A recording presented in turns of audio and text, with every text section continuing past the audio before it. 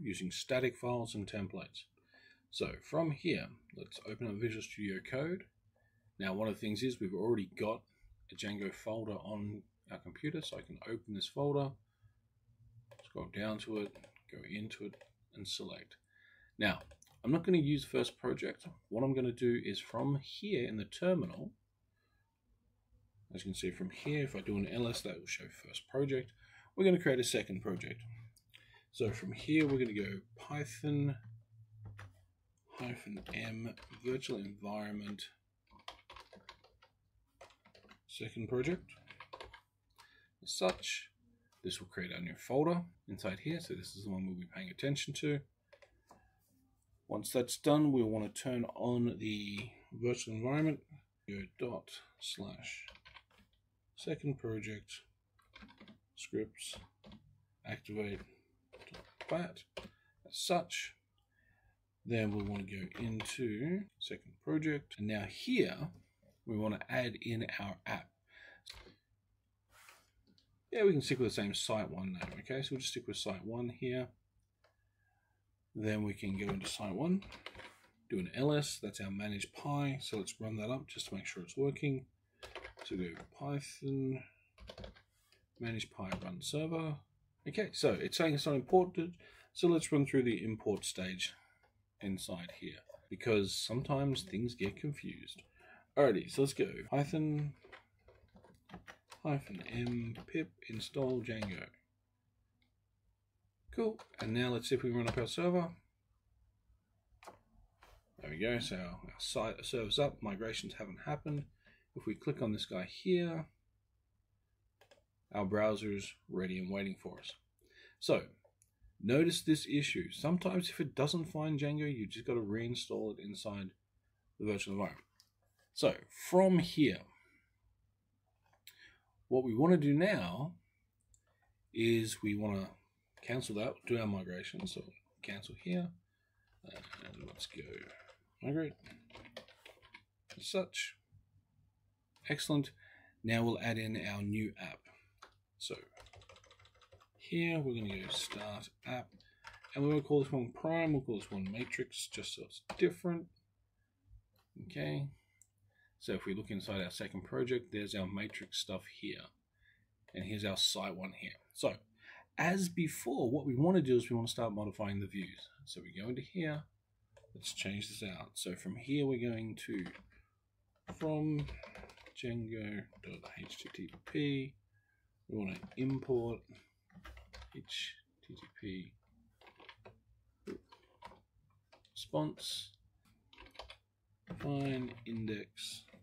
So the reason why we're doing it like this, and we're basically repeating what we did in the last one, is because we want to make sure the system works before we start adding extra stuff to it.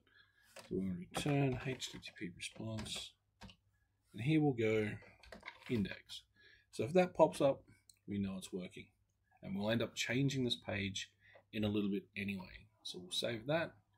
We now have to create our URLs file, urls.py, and then in this guy here, from Django.urls import path, and then from dot, this is where the dot, new line, all right, from dot import, what are we looking again? Views, the views. And then here we put in our URLs pattern, URL patterns equals like so. Okay, path bracket, the default path for this URL, views dot index, comma, name equals index with a comma. Save that.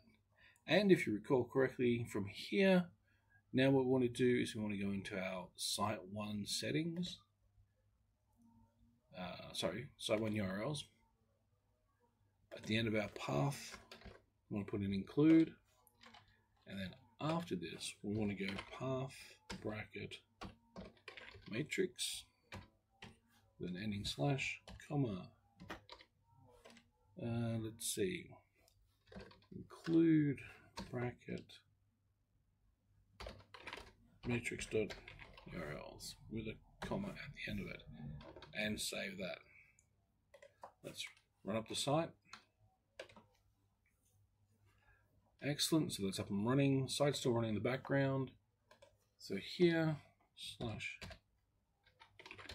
matrix index. Excellent, so we now have our site up and running, our secondary site up and running. So now how do we do static pages and so forth? To do that, what we want to do is we want to create some folders. So inside the site1 folder, we want to create a new folder, call it templates.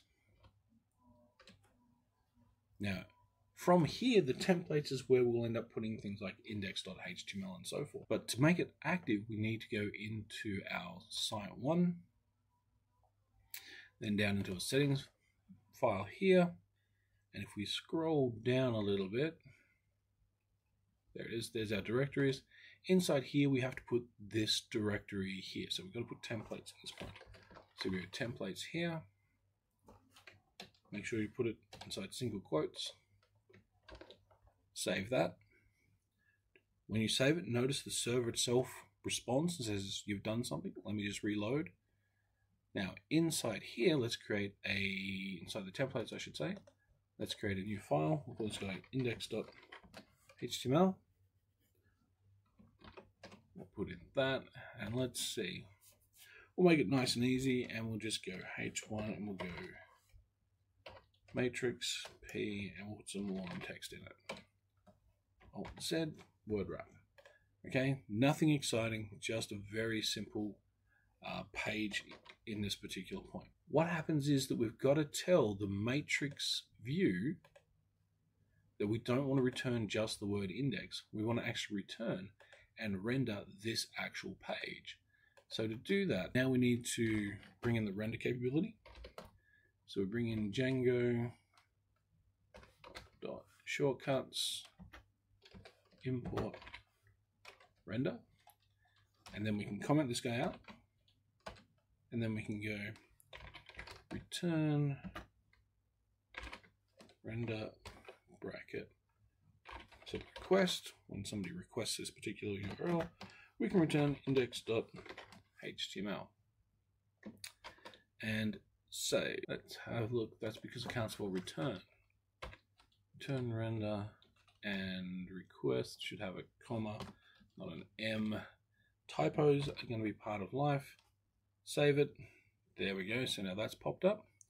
So now if we take a look here at our browser and we refresh, here's our code. If I go to view page source, this is our HTML kicking in. Okay, so now that's how we access a template. So every page that you want to create, you can do like this. Now, this is just getting the content in a HTML page set up. What we want to do is we want to do our best to make things look better.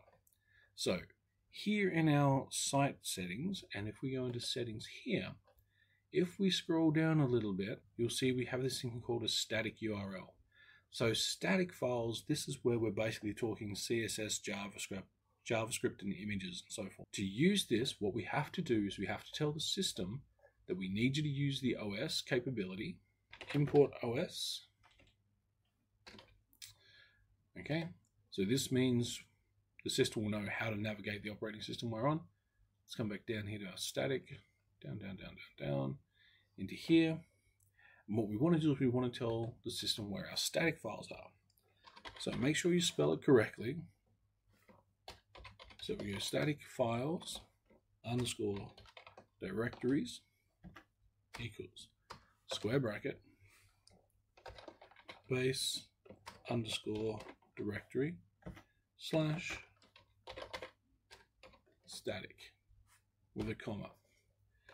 Okay, so what this is basically saying that we're now going to create a static file where we can store our CSS and images and so forth. So this is all occurring inside our matrix stuff. So if we let's pull this up like this. Sorry, not next, not in our matrix, in our project itself. So it's next to the matrix, I should have said. So right click up here, new folder, static. Inside here, let's create a new folder, CSS. And inside CSS, let's go style.css. And we can create a new folder here, and we'll just call this guy images. So as you can see, inside static, 2 folders, 1 file at the moment. We'll get another image in a second, but at the moment, we'll just play with it a little bit. Created our style.css. So let's do something. Now, this isn't going to be very exciting because it's going to be very quick and simple. So let's go margin 0, padding 0, box sizing, border box, X hidden. Got a H1, so let's change the color, corn silk, and then let's give it a little bit more height, font size. Let's change to 3M, and we'll change the family, font family, Arial, because it's a nice clean one, and then with our P, let's give it a line height of 1.5M, and font size of 1.2M. And a font family. You always want to change stuff here to the system one for the body text, and because it makes life a little bit easier. On the body tag, let's give it a background. Looks better if you use the word background. Background color, black. Now let's turn this here into white. Let's go color, white. Okay, and we'll save that. So what we've got now is we've got our styles created for this index page, but we still have to link this up. We'll also put an image. To get an image, if I go back to my page, one of the best things to do is jump into this illustrations from Undraw. Okay, so let's take this new image. Now we can take a copy of that. Then from here, I can go into my Django system, into my second project, into my site, into my static, into my images, and paste. And we'll just change the name to pick. So it's an SVG. Reason for it choosing SVG is it's very small, which means it should be fast to load. So we'll close that off, jump back into here. If we look, there's our pick listed here. So now we've got a style, we've got an image. If we go to our index page, now we want to tell this page to access the static. To do that, what we want to do is we want to put in open close curly braces, and inside 2% symbols, we want to tell it to load static. So this tells the system go look for our static files because we need to do something here. Now, from here, we're going to do a link CSS. And let's throw in type equals text / CSS. Now the pathing, this is the one when we need to pay a little more attention to. So in here, we can open that, and then we'll close it off like this, so things start to match. Now remember, we've got it inside the static, inside the CSS. So here we're telling the system inside static, look for the CSS folder and the CSS style like so. And we'll do the exact same thing with the image itself. We'll come down to here, put in a standard image. Same kind of thing. So our image source is static,